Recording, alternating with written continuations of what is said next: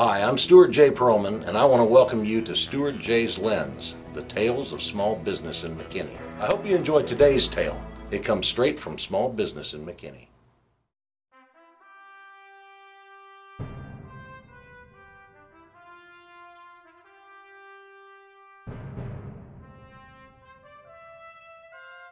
I'm originally from Lakewood, Colorado. Pretty much grew up there, went to high school, and did my college years down at Arizona State, and then moved back to Colorado right after my graduation there, and started in the textile, ladies sportswear wholesale store in Dallas, Texas, which we sold all the licensed apparel, authentic Rangers, Cowboys, all the pro sports gear in college. That sort of derived, it lasted for about 15 years, and then we decided to move on to some other things, which is the embroidery and promotional products business, which was really kind of a spin-off from the retail end of licensing and decorating authentic type jerseys. I have a business administration degree from Arizona State, and went there on a gymnastics scholarship. Gymnastics, and did you do the pommel horse? We did the, what would be called, pronounced pommel horse, but yeah, I was an all-arounder, and actually I took the state championship in Colorado in 1960. That's a great story. That is a great story, and I look back at it every day and just thank my stars. You still have the tights? I still have the tights. They're a little bit yellowed, but not. We're going to take that out. No, we're not.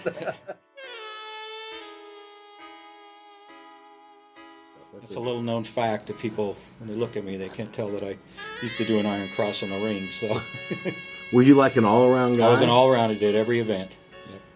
Ever try for the Olympics? I actually competed in Junior Olympics. Gymnastics was such an individual sport. So I also wrestled, and both of those sports were such an individual sport that in business it helped me learn how to be a business owner and how to really attack the problems by myself without having to go to a superior and just make those decisions. But it was a great ride, and it really taught me a lot about doing business in the competitive positioning of how you do business and how you really develop your customer relationships. And it gave me the ability to create, and this is kind of what led me into this industry, is to design and create.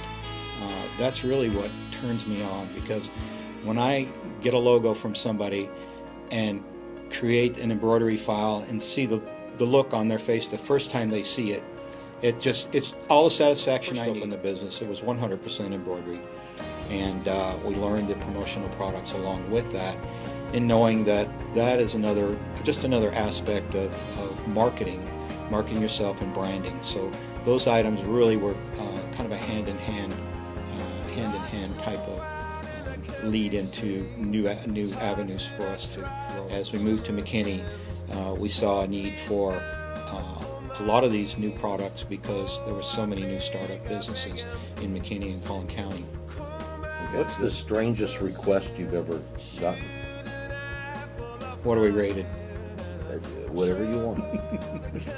I think we one time we had a request to do embroidery on some a lady's thong, in putting the razorback in probably the only area that you can. It was an Arkansas razorback. Yep. I don't think there's any surprises in really the clientele that we have. You know, we do everything from the city of McKinney to the Chamber of Commerce and also small. We developed a design for the Rachel's Challenge T-shirt. We've been doing that for about 3 years for the school district, and that's been a very rewarding project. Actually created a brand new design for the McKinney ISD. And we focus primarily on medium, small size businesses, because we found that those people are probably the most sustainable, because it's them working for themselves, and so it's whatever they do, they're watching their pennies and their dollars, and we try to set up a marketing plan with these products to make sure that they're not overextending themselves. I've been there, done it. Let me help you with what you're doing. You're a new business, or you're an existing business if you're struggling.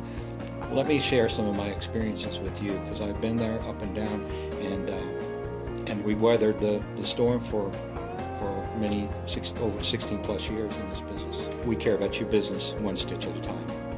That's the one.